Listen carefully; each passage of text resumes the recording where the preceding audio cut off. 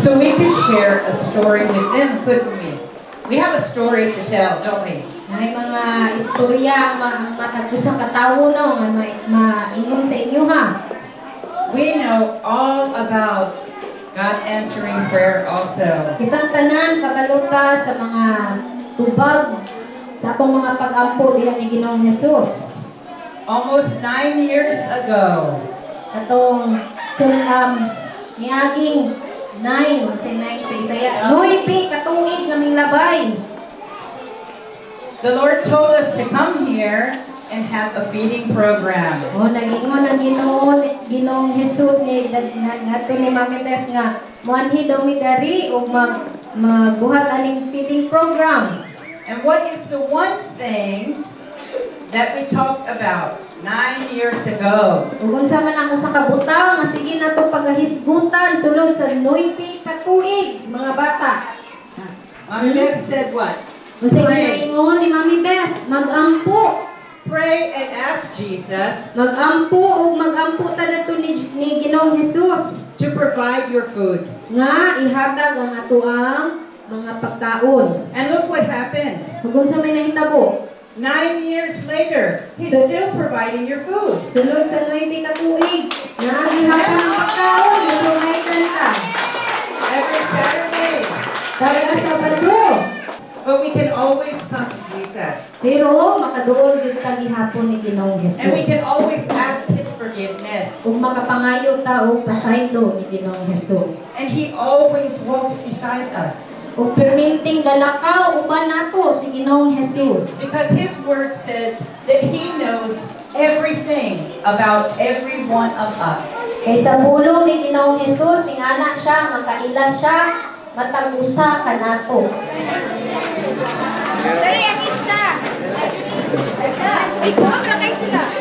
Just be careful, it's very, very hot. You can put some here.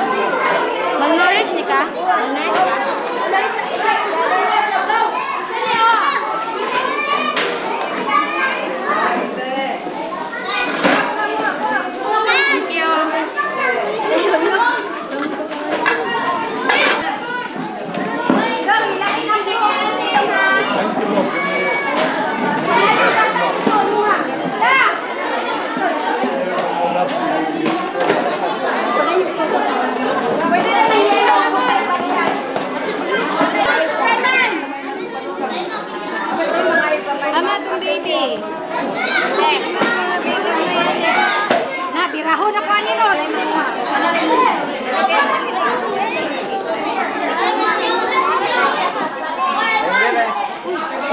Huwag teman mo diyo. Ilabay ninyo ron.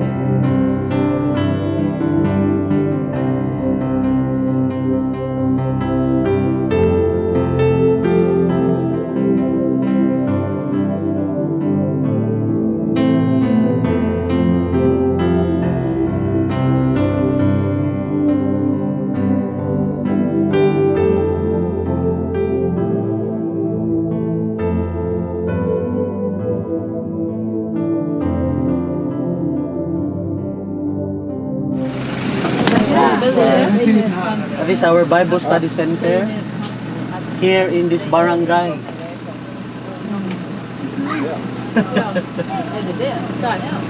Yes, one of our Bible study center.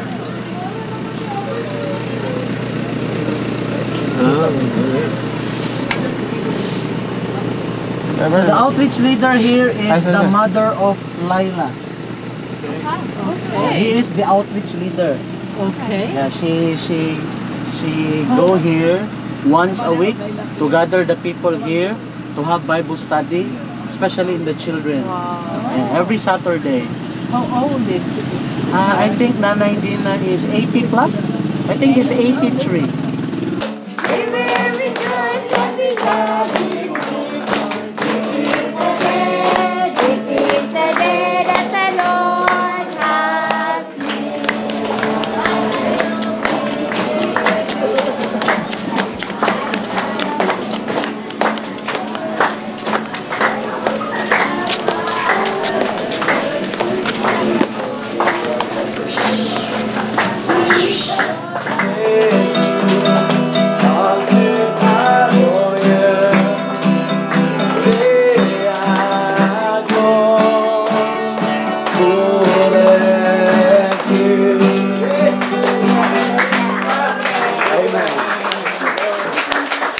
Lahi silang pinulungan nato no, lahi silang pinulungan dili ta kasabot pero kato nga kanta nagdaig siya sa Ginoo. Amen.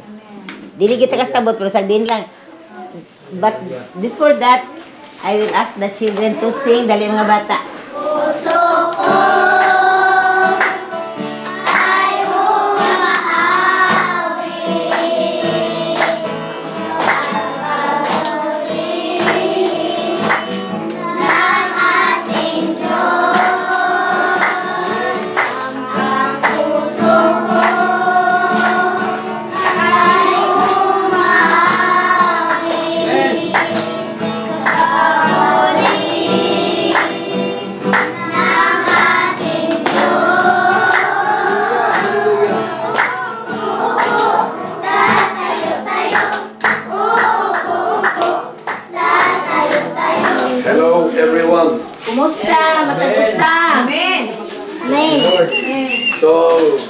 be here.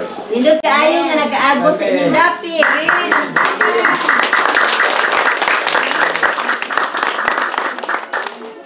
You Filippinians are so beautiful people.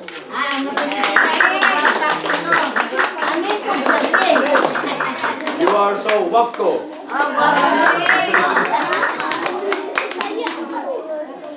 Amen.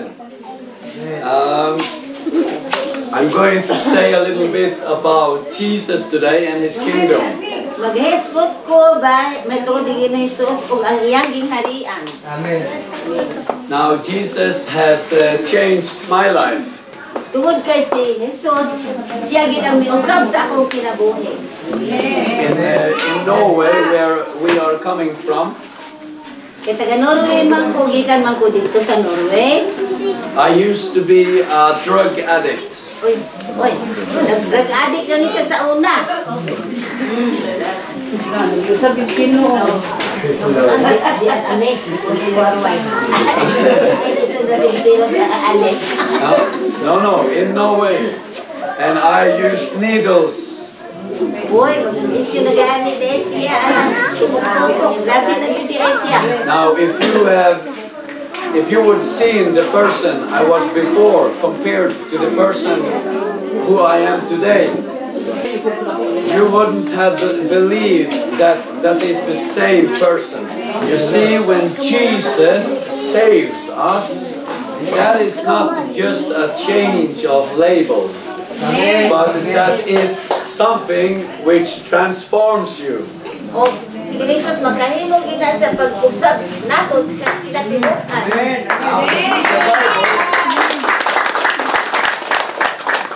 It is not enough just to receive Jesus as your Savior. He has to be Lord in your life. And if He is Lord, then you will have an inner drive to obey Him. Salvation is a life where we follow Jesus until we die. Those of you who want to receive Jesus, Kung doon na may usa kaninyo nga gusto mo dawat ni Ginoong Jesus karong akuna. Kung doon na may isa, can stand up ang gusto nga mo dawat ni Ginoong Jesus karong akuna, akong gihangyo nga mo tindo. and when you are standing up, we will lead you in a prayer where you can receive Jesus as your Savior. Kung kumutindo karon sa pagdawat ni Ginoong Jesus, gihan mo na ko sa asa ka pag-angko. So if you see that you need Jesus, Kung imo nakita niyo pagalingon na kinahanglan ka ni Ginoong Jesus, stand up and please come forward also. o ang giyangyo mo nga mo doon sa subangan kay nimo siya mapag-ampo alang kanimo.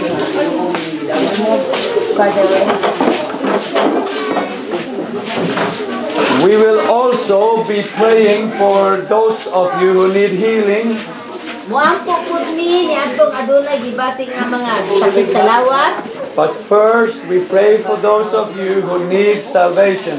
Apan una sa tanan, muampo mi alang kaninyo nga nagkinahanglan og kaluwasan.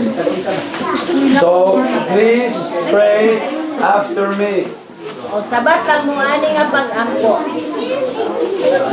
So translate me and make sure that they also are repeating the prayer. Lord Jesus Christ, Ginoong Kristo, sabat mo ani Ginoong Kristo. Musabat ani kusog. Ginoong Kristo. I believe that you are the Son of God. Nagtuo ko, sige sabat, nagtuo ko na ikaw anak sa Diyos. That you died for me at the cross. Nga nagpakamatay ka, alang ka nako dito sa cross. That you were resurrected for my sake. Ug nga nabanhaw ka, tungod ug alang ka nako. God, I am a sinner. Diyos, akong giilang nga ako makasasala. And I repent this afternoon. O ako magkinulsol karong hapon.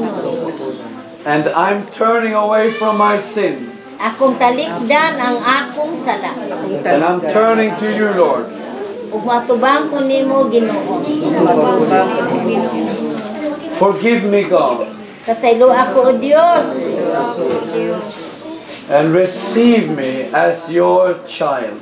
Ug dawatan ko ingon nga imong anak. In Jesus' name I pray. Sa ngalan ni Jesus, nagampo ko. Amen. Amen.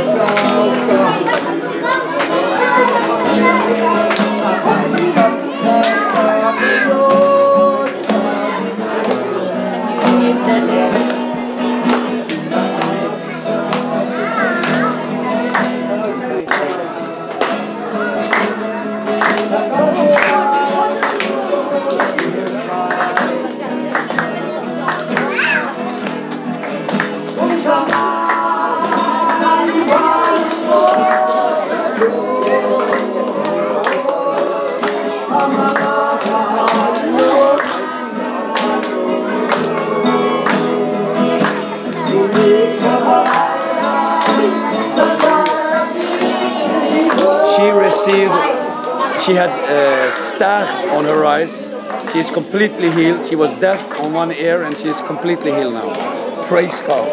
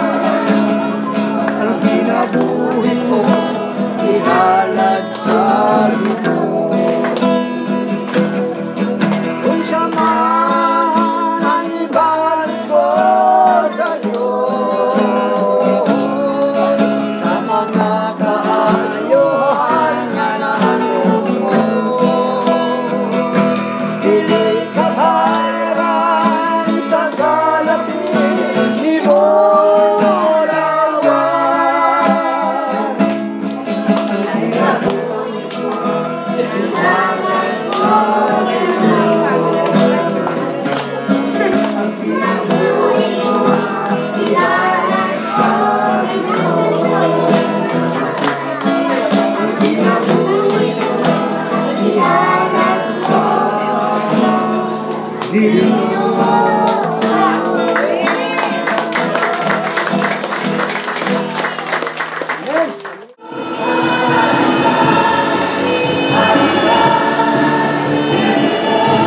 Spirit's name, I baptize you, God in Christ.